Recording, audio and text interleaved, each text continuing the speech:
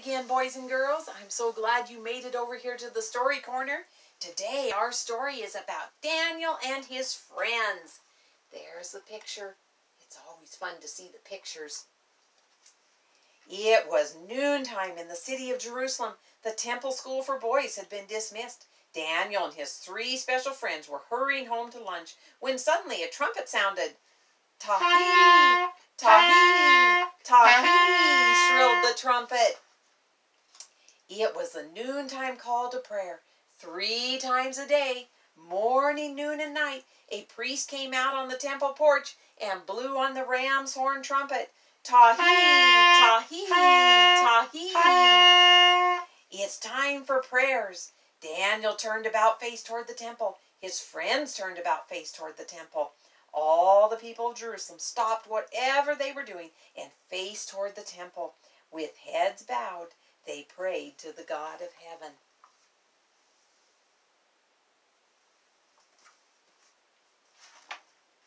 At home, Daniel's mother served pulse for lunch. Pulse is food like beans and vegetables, brown bread, berries, and dates. Daniel liked pulse.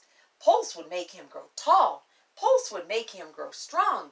Pulse would help him get good grades in school. Daniel and his 3 friends and all the people of Jerusalem felt safe in their city. For hadn't their city a high stone wall all around it? And were there not strong gates in the wall, with a watchtower above each gate, where watchmen kept watch day and night? If Daniel listened, he would hear the watchman call, "First watch, all is well." And later, "Second watch, all is well." And still later, "Third watch, all is well." But one day, all was not well.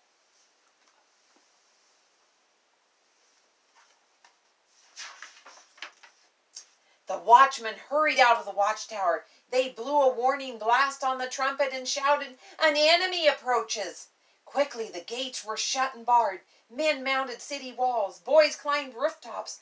Far away, so far that the soldiers and camels looked like a line of creeping, crawling bugs, came the dread army, the feared army of Babylon. Closer, closer, closer came the army. The army of Babylon pitched camp near Jerusalem. The soldiers built great battering ram machines and pushed them up beside the wall. Crash, crash, crash. All day long the battering rams beat and battered the wall of Jerusalem. Crash, crash, crash. Finally, after many days, a part of the high stone wall gave way.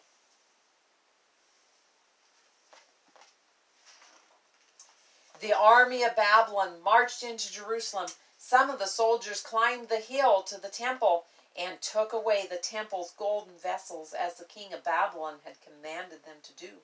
Some soldiers stood guard, while other soldiers took men and boys prisoners.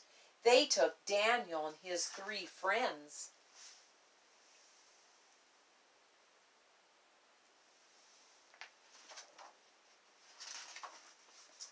The army marched the prisoners toward Babylon. Soldiers on camels led the way. Then came the prisoners chained together. Next, donkeys bearing the golden vessels.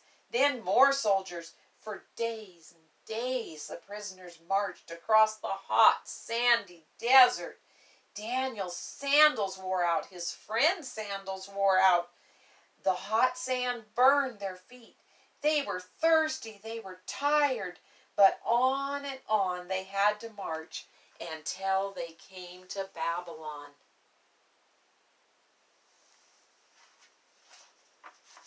The king of Babylon sat on his royal throne while soldiers paraded the prisoners before him. Said the king to the captain of the army, "Choose boys from among the prisoners, goodly boys. Give them food from my table to eat and give them of my wine to drink."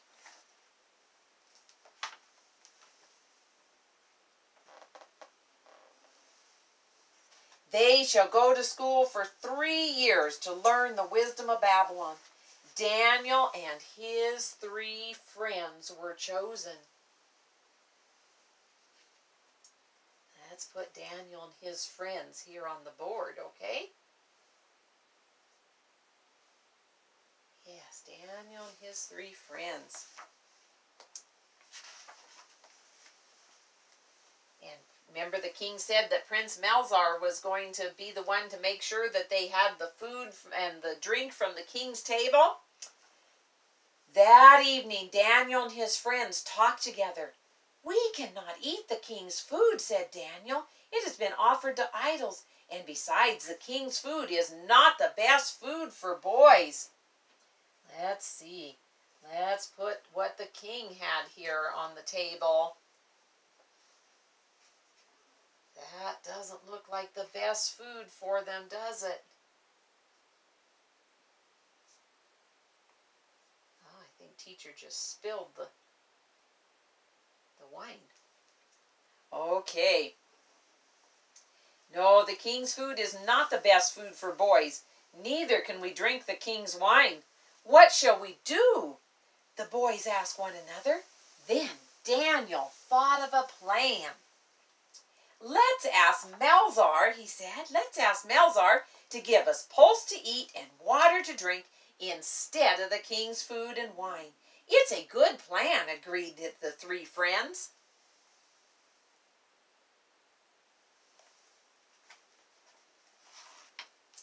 Daniel and his friends went to see Prince Melzar. They bowed politely, then asked for pulse and water instead of the king's food and wine. Melzar shook his head. "No, if the king should see you looking thinner than the other boys and learn that I had given you pulse and water, he might even cut off my head."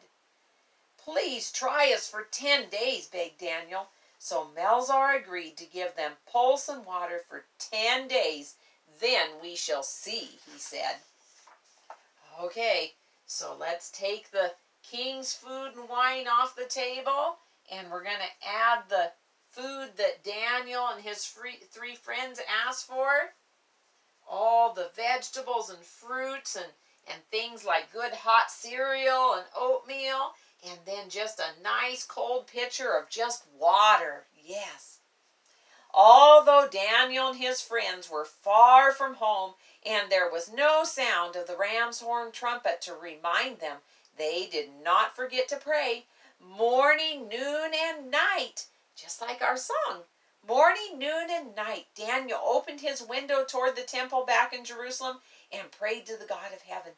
He asked God to bless the pulse and water and to please let it make them strong, so that Melzar might know that pulse and water were better for boys than the king's food and wine. There's Daniel praying. When the 10 days were past, Prince Melzar called all the boys before him. He looked at their faces. He felt their arms. He found that Daniel and his friends were fairer and fatter than the boys who had ate the king's food and drank the king's wine.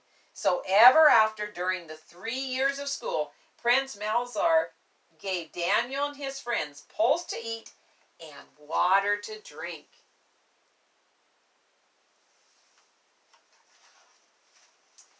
One, 2, 3 years went by. School was over for Daniel and his friends. They had grown taller. Had they grown wiser? Oh, what's going to happen next? Okay, so let's take Daniel and his friends off the board here. And we're going to take our table of food down. And we're going to see who they're going to go see next.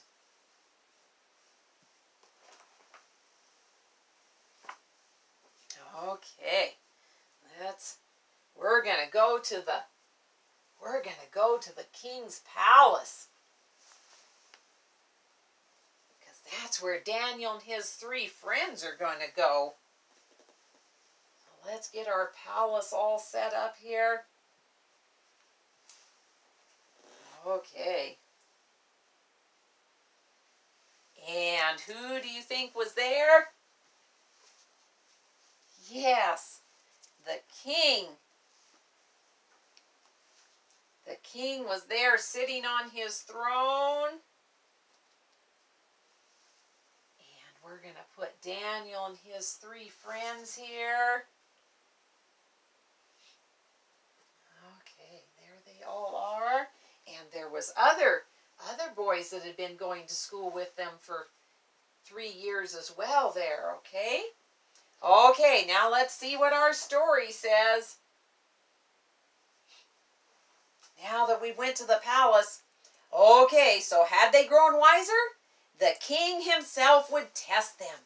Daniel and his friends, dressed in their clean clothes with their hairs combed and their sandals polished, stood before the king of Babylon. The king asked them question after question, and lo, the king found Daniel and his 3 friends 10 times wiser than all the wise men in Babylon. Do you think Jesus had blessed? Yes, he had. Jesus had blessed them, and they had stood for the right, just like we've been talking about, being good Christian soldiers. Daniel and his friends were good Christian soldiers, and they had stood for what Jesus wanted them to do, and Jesus had blessed them so that they found favor with the king, and he'd help them learn their schoolwork well. Do you know, boys and girls, Jesus will do that for each one of us every day. When we stand true for Jesus, Jesus will bless. Okay, so let's do our memory verse. Okay, it says, have you been learning it this week? I hope so. Those who honor me, I will honor. Okay, let's say that together. Those who honor me, I will honor.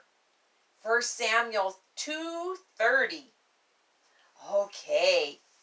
I bet we're going to learn more about Daniel next week in our lessons too, okay? So right now we're going to sing our goodbye song.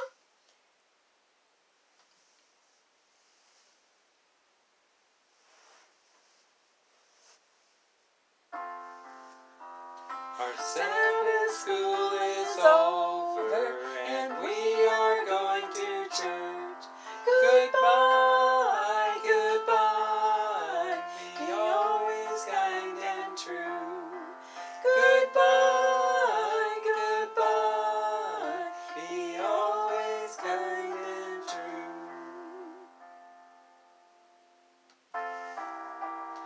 Okay, let's have prayer, okay? Dear Jesus, thank you for the story of Daniel that helps us know that when we are true to what you ask us to do, Jesus, and we pray and ask for your help, that you will be right there with us and bless and guide just like you did for Daniel and his friends.